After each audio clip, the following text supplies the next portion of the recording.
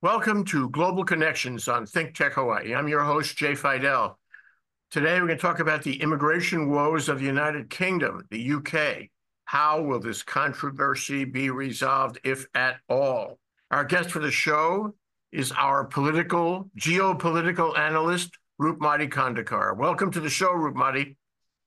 Hello, Jay. Thank you for having me. And I love being on your show, always. So let me ask you, there's been so much news and action in the UK about protests and counter-protests. And this morning in Bristol, there was an actual attack on an Israeli company. And so it seems to be getting worse. What is your sense of it? Jay, summarizing it in, 3 words, one phrase is like the UK is burning. And Jay, if we get down to why we'll start from where this riot started and what has come out of it and what is the nature of these riots. Is this just a passing phase, or is it something really serious brewing up in the UK?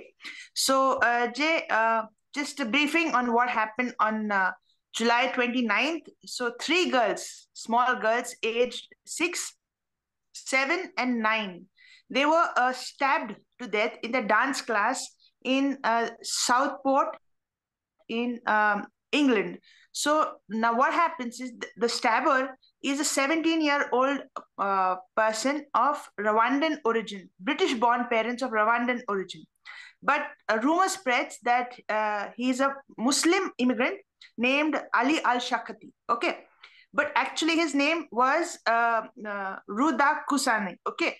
So totally false information which is going around, but pent up energy and pent up frustrations which come up. And the anger that small children, like always, terror targets are always the soft targets who are helpless against or who are not armed. They are the ones which are targeted for venting out your political emotions. And that's where all the trouble starts. So when these girls were stabbed, there was consequently and naturally, there's an anger which bursts out. And who does the anger go at? At the migrants. So there's on 30th July, people started throwing bricks on the mosques and the hotels which have turned into shelter for the asylum seekers. Now, Jay, England is a tourist attracting nation, and you have all these hotels, bread and breakfast, quaint little places where we love to go. And when you see these things being turned into shelter for asylum seekers, there is frustration among the local population. And they had only one, what was the, personification of the migrants, these shelters. So they started attacking these shelters. And this unrest not only just started at Southport, it spread to several other cities very rapidly. So we have a list of these cities to which these riots spread.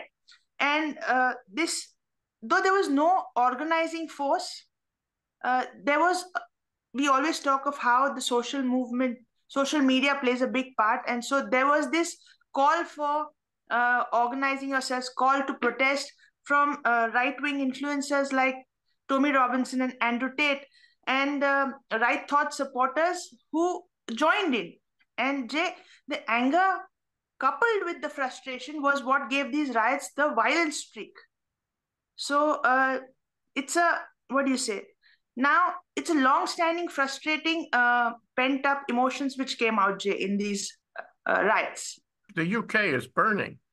Yes. The graphic of all the cities involved, including Bristol, which was this morning, most recently, an attack on an Israeli building, an Israeli business, an Israeli research and development organization, which researches for various countries, including NATO.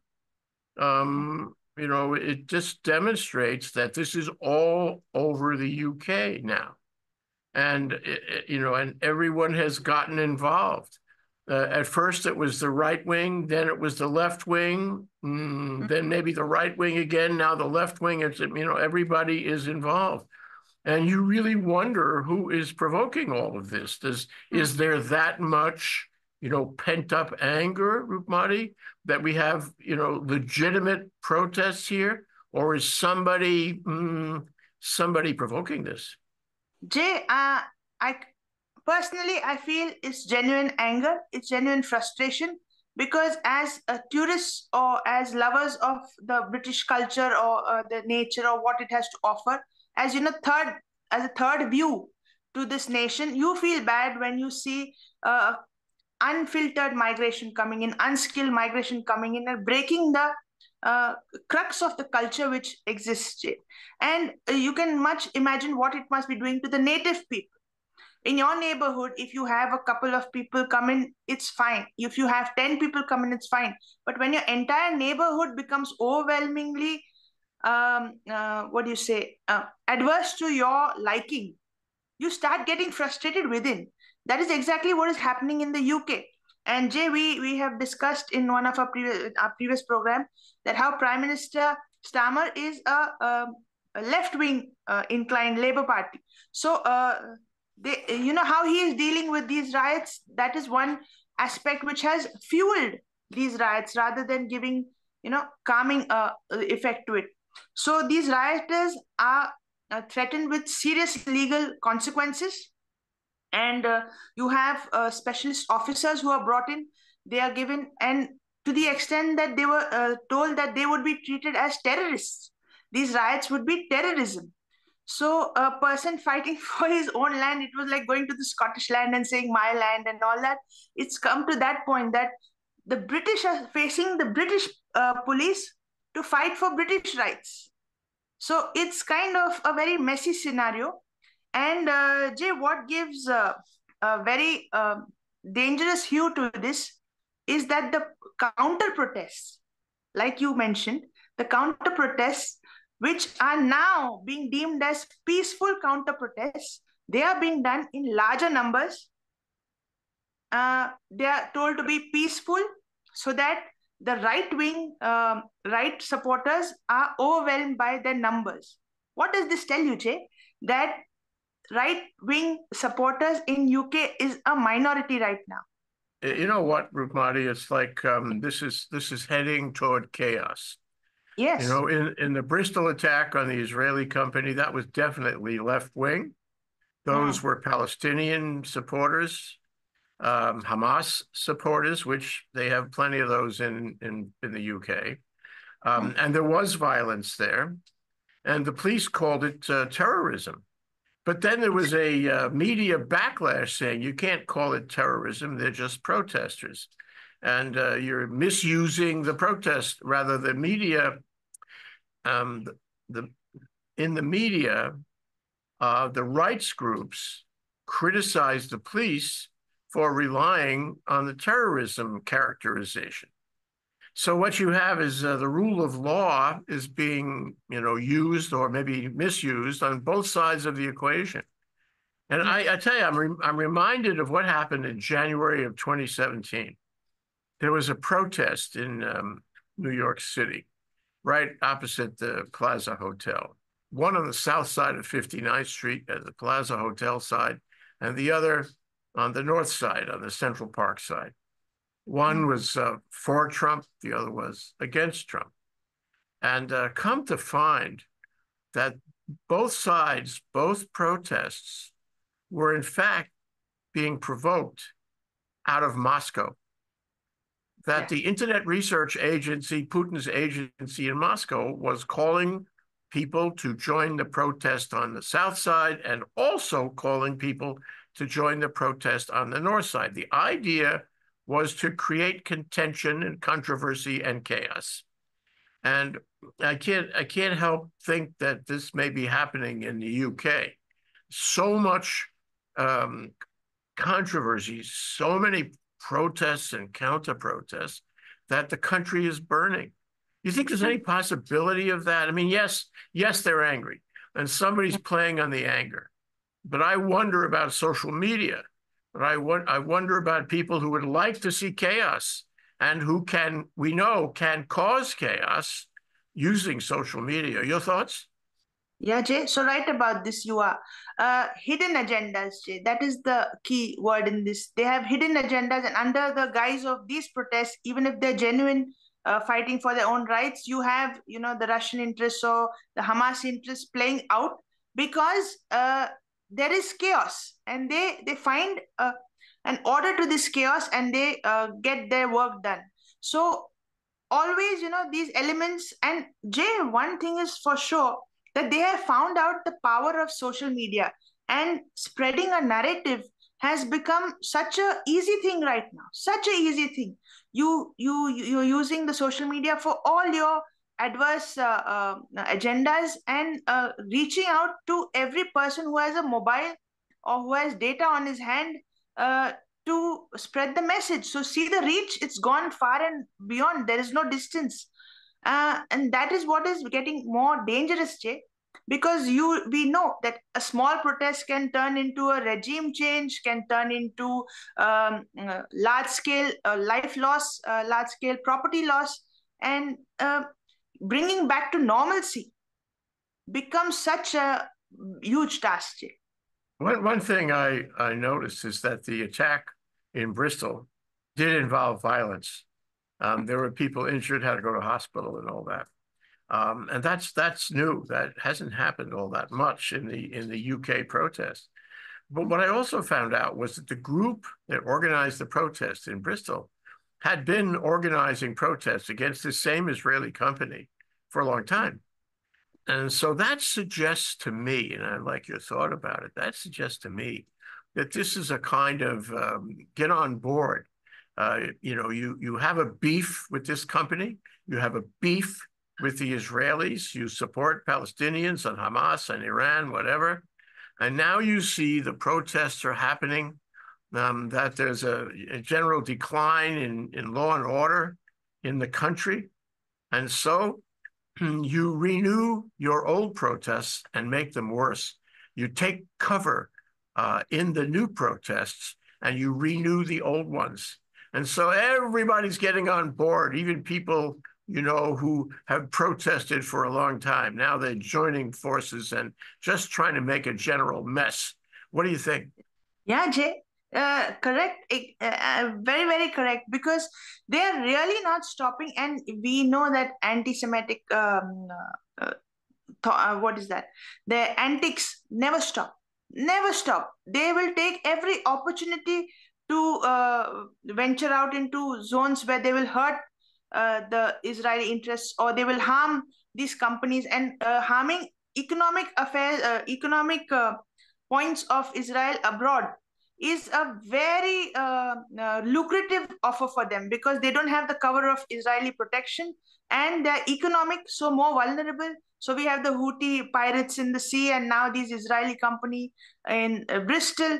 So you can imagine this migrant and British conflict turns into a targeted terror attack on a Israeli business. So that becomes such a two-pronged effect that they get, Jay.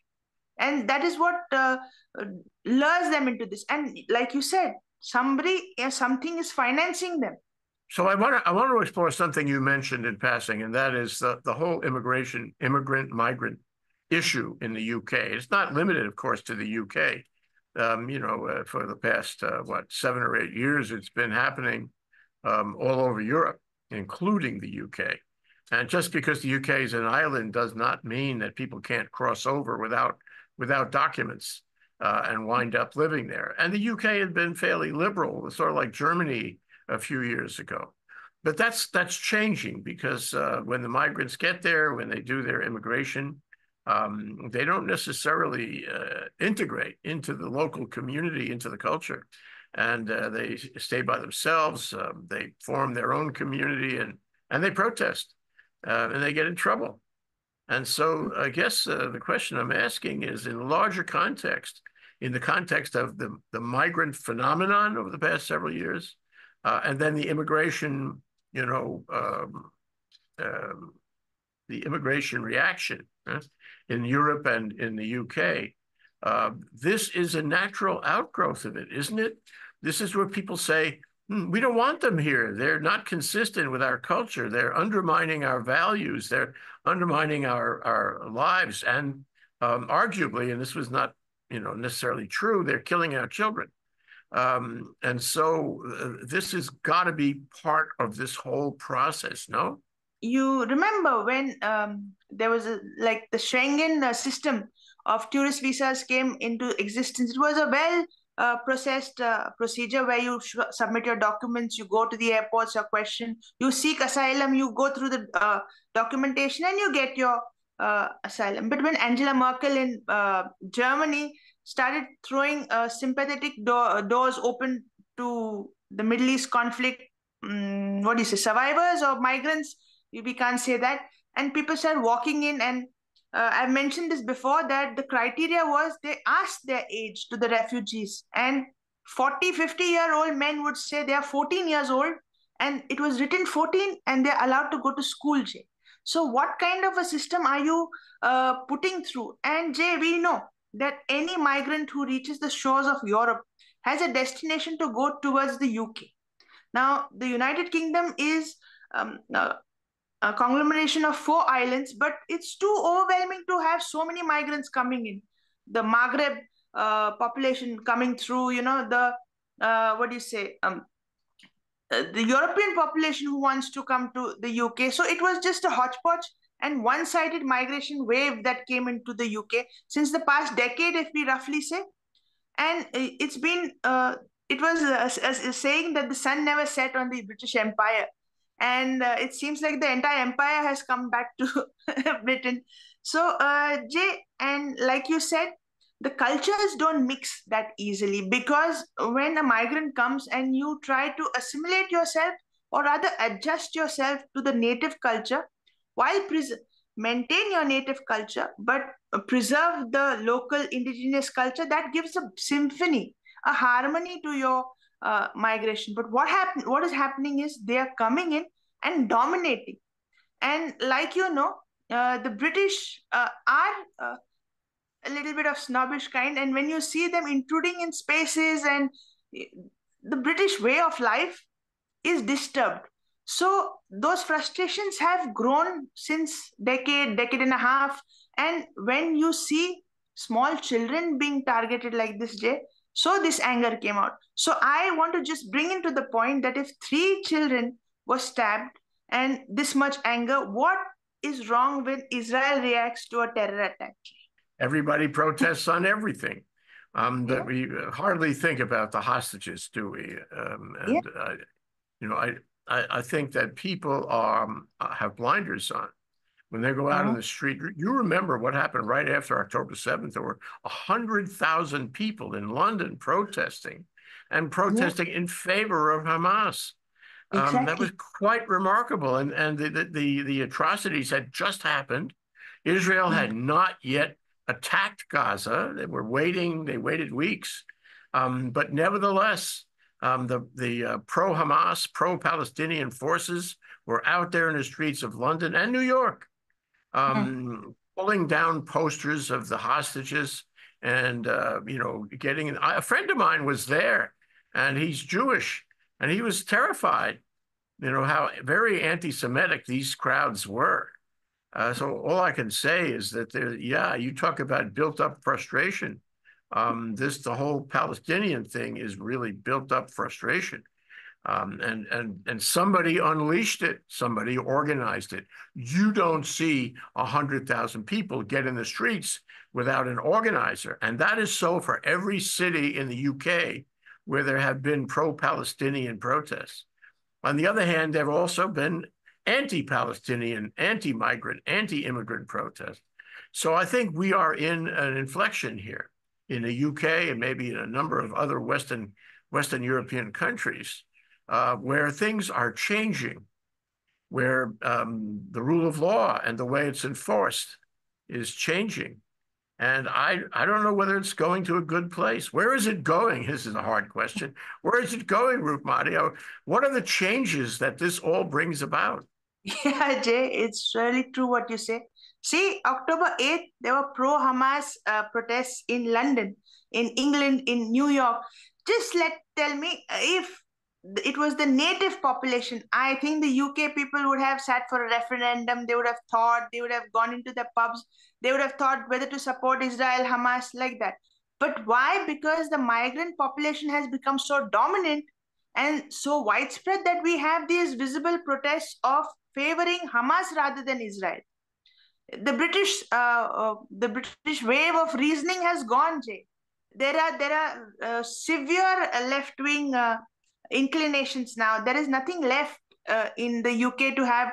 They're calling them the violent minority right protesters. That means the British are in a minority in the UK right now, and that is extremely dangerous because Britain is undoubtedly overtaken by the migrants, because the counter migrant have become peaceful. It is like the conservative liberal debate we have, the neoconservatives and the neoliberals. It switches the side.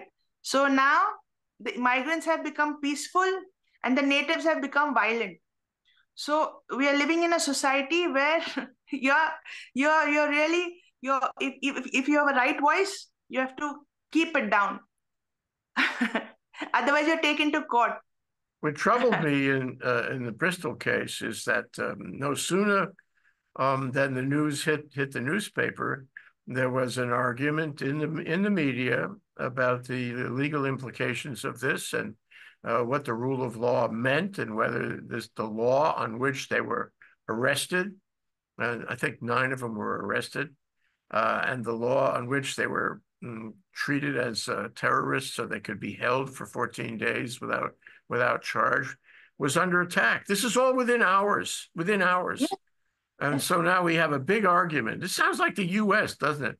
We have a big argument, pro and con, about what happened, about who was involved, about why they were there. And the media is just, the media is very active in the UK, all those newspapers that'll print pretty much anything. So now we have this big argument about who's right and who's wrong and what the law is and what the law isn't. And I think you're right. The old notion of being very process-oriented, the rule of law in the UK, which is where it was invented, the whole notion of precedent came from the UK. That's at risk. And so my question still stands, Roopmati. Where is this going? What will it do? What will it do in the long term to the UK? Where, there's going to be voting issues. It's democracy, right? Yeah. And you vote for members of the House of Commons and all that, and they get up and say what they want, and they vote, and they may change policy. And a lot of migrants are trying to get into the House of Commons. Some are there already. And so what happens to the law? What happens to public policy? What happens to the country? Jay, we are having a big problem because the migrants are from a religion which has a political agenda. I keep on repeating this, that this is the only religion with a political agenda. They move in and then they try to gain political power. And Jay, that is where the problem lies because, for an example, Sadiq Khan is the mayor of London for a 4th consecutive term. 48% of the people of UK come out to vote. Who are these 48% of people? They are people who have moved into London, gained voting rights, and they want their own person to be on the seat. Now, Sadiq Khan, a couple of days back, said that people of Britain should learn Arabic to understand the migrants better. Why doesn't he tell the migrants to learn English so that they can adjust to British culture? So that is the twist, Jay, because they are not ready to accommodate, they are ready to dominate. And that is where this pressure or this strain comes on the native population. They always think selfish. They never think of the other. Now, he wants the entire British population to learn Arabic, Jay. Can you believe it? So if the mayor of London, you love Trafalgar Square, we love Big Ben, my mom's favorite place in the world. And, we feel bad when you come and see that it's overtaken by migrants. It's not fair, Jay. It has to maintain its UKness, if I can call it that way. So overwhelming, Jay. Yeah, well, okay. Now I'm going to ask you an even more difficult question. Okay. What can be done to balance this? What can be done to return to some semblance of order? Jay, I'll give you a good example for this because in India, Prime Minister Modi is putting it's in one of the manifestos that they want to put a uniform civil code Now, what is this? I'll give you one point of that Uniform Civil Code, that if you have more than 2 children, you don't run for political office. How about that, Jay? That is on the manifesto and that is in the House. So that will curb their political ambitions. And what a tactic it is, I am telling you. It needs to be carefully studied and researched so that that's the demographic, what do you say, handcuffing is the only way out from these migrants. Because for them, we have seen demography and equals to political dominance. That's so interesting, Roopmati, because J.D. Vance is saying, he's one of his platform points, if you will, is that unless you have children, you can't vote. The cat ladies cannot vote. So both sides of the pond are there are people trying to tinker with the family. I think, query whether Parliament can do anything, whether any of the officials can do anything about this. Right now, it seems to be in the hands of the police and the enforcement organizations, but they're not doing that well, and it keeps happening. And the provocations, whatever is going on behind the curtain, is still happening. So my next question is this limited to the UK? Because the whole affair with the migrants coming north a few years ago, and with the liberal reception they got, the humanitarian reception they got from Angela Merkel, who was a leader in humanitarianism, and a lot of countries in the north followed her humanitarianism. And then after a while, maybe they were not so thrilled anymore, and then you had a reaction. And then you had, it's not just that the government reacts to protect the local people, it's that there's political reaction. So the right wing, say in Germany, all of a sudden gets stronger, and they're against the migrants, they're against immigration. And it's not just Germany. So what you have is this reaction goes not only social into call it the local culture, but it goes into politics, and they elect people who are, right wing and do not want to see any more migrants or immigrants. In fact, they want to ask them to leave or throw them out. Yeah. I don't know if there's a movement in the UK to do that. Certainly, the Trump team and Vance, they want to deport 1 million people, I think, including people who have lived in the U.S. for generations. But I wonder if there's also a similar movement in the UK and other countries in Europe to deport migrants. What do you think? Yeah, Jay, you remember Prime Minister before this, former Prime Minister Rishi Sunak? He wanted to send the migrants to Rwanda. He wanted to create an asylum center for all the asylum seekers in Rwanda, sponsored by the UK. So that was the plan, but he was thrown out of power and this government has come into place, the liberal government. So conservatives had a plan up their sleeve to do this. And Jay, it brings us back to square one, where Netanyahu says that the next stop is Europe. So he knows what he was talking about. And it's not just the UK, because now that violence spreads, or say in a few years when life becomes miserable and goes back to middle age, dark ages in UK, they will move to greener pastures, say Sweden, Denmark, France, Netherlands. These are the places which attract them. Jay, you love traveling to Europe. You've seen how the scene has changed. Exactly, it's not as scenic as before. Everything has changed, and that is pure. The Roma people who have come into Europe is overwhelming, Jay. You see them on every street and every corner, and Jay, that doesn't work well with what we admire Europe for. And this is purely from a vantage point, because we are not staying there. Imagine the frustrations if we were staying there. And America is facing this because of the migration is good, but there has to be filtering. There has to be skilled, unskilled labor. which has to come in. There has to be, how can you accommodate these people? How can they go into different places? Now, when they were coming into the US also, they were being made to stay in schools. The schools were closed. That is not right. When you creep into the lives, personal lives of people who are native to the place, it causes tensions. Like we go back to square one, it causes tensions. You don't like them. And they've been given a free pass to settle in a country which they dreamt of coming into and starting from scratch without any skills, Jay. It puts pressure on your own economy.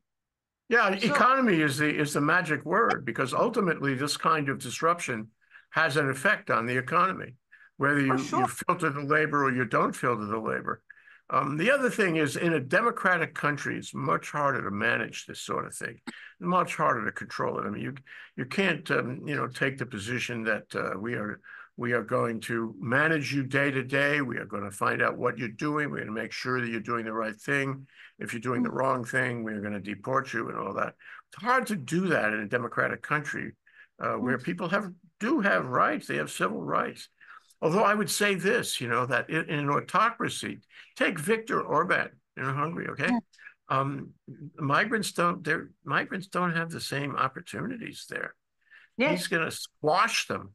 And so what it says, if you're in one of the democratic countries looking at one of the autocratic countries, you're saying, gee, autocracy has a real benefit to protect our culture. And that's what Orban is saying.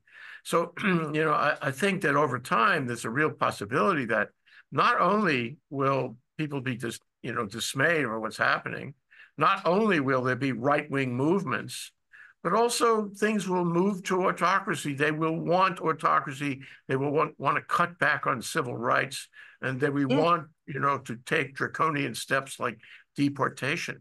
And I think we're in an inflection point where that possibility exists. The last question I want to ask you is this. So it's happening in the UK.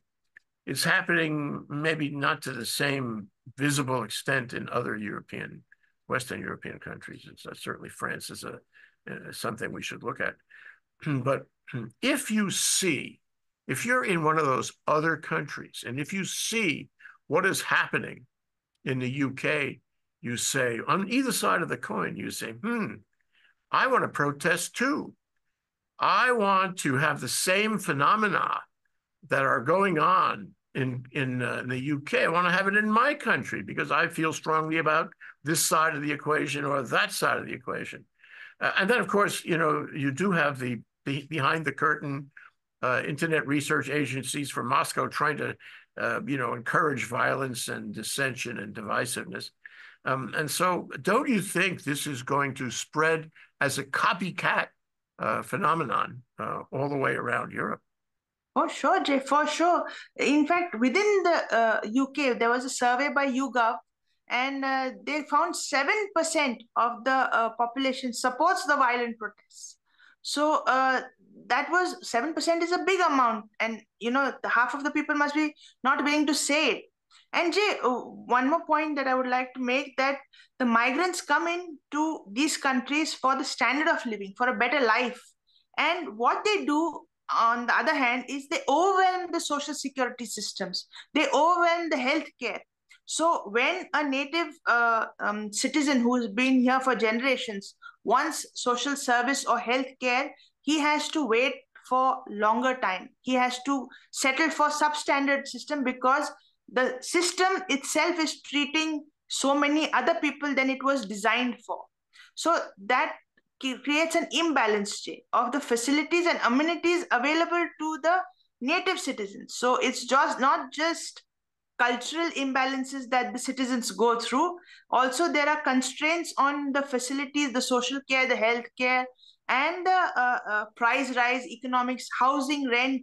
All these factors come into play in a, it's a domino effect that happens. So these migrants create these kind of frustrations. It's not just cultural at all. And Jay, all these, when you have food off the shelves of Walmart because of Tesco in the UK, because it's not available or shortage or something. Kind of, it hurts the local population, and 100% is going to spread to other European countries because of their proximity, Jay. The entire European continent, the countries can be clubbed together as one big Russian country. So they're small. And a time to spread these protests won't take long, Jay. And we know that though the numbers are small of the right-wing protesters, they are going to get violent because it's now going to be a matter of survival for them. Because just as in the UK, the sentiments hurt when the children were targeted, the same is going to happen in other countries, that they're going to take it personally. They're going to feel that their personal space is not safe, it's violated. And to take up arms or to protest against the system is going to be the way out, because the system is protecting the peaceful migrants now.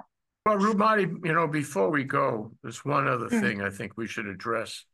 You and I have been looking today from the vantage of the UK and how it looks from the UK to Europe. But what we really haven't talked about is what the United States should be thinking about this, what it can learn from this, how it can draw parallels to this kind of protest and coming violence, if you will. So what should the American voter think about what's happening in the UK and Europe over this issue? For America, the advantage that America has is the space, in land area. It's huge. It can accommodate without overwhelming. So right now it's at a normal point. UK is a small island, so it's overwhelmed. America has to take care, because, Jay, this is reaching recession, and like America is the hegemon of the political system as well as the economic system. So a recession in America has a comprehensive effect on all the markets, on all the prices in the world. There is dollarization at a strong hold everywhere. So this care has to be taken that the migrants are controlled in America, overwhelming. It's a promise that they're making in election speeches, Jay, just because they know how much of a trigger it can be.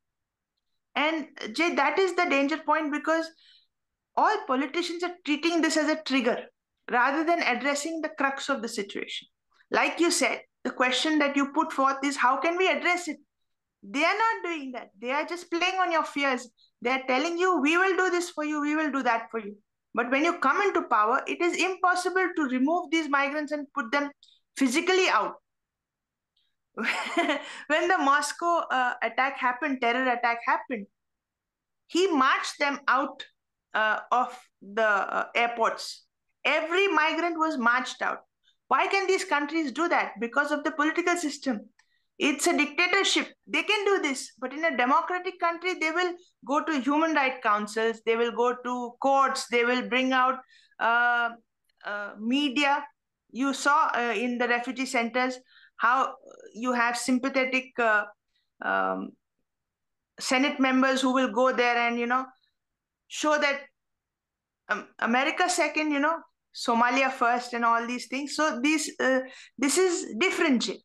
As a democracy, you have to have all the considerations on all sides of the compass, and that means you have to be somewhat humanitarian. You have to consider civil rights. You have to consider the poor people who come try to find asylum. At the same time, you have to consider the people in the country who are offended by those immigrants, or the possibility that their lives will be affected by those immigrants. And that means Congress has to look at this. Congress hasn't looked at it in decades. Somebody has to figure it out. It's not, I agree with you, it's not just a political platform with promises that can't be kept. It's a matter of getting our government, including especially Congress, to do immigration reform and take account of all of these factors, all of these considerations. Very important. And you and I should follow that going forward, Roopmati. Not only what's happening in Europe, but what's happening right here in the U.S. Thank you, Roopmati Khandekar, our geopolitical strategist. We really appreciate your thoughts about all of these things. Thank you so much for having me. Thank you very much. Aloha, Jay.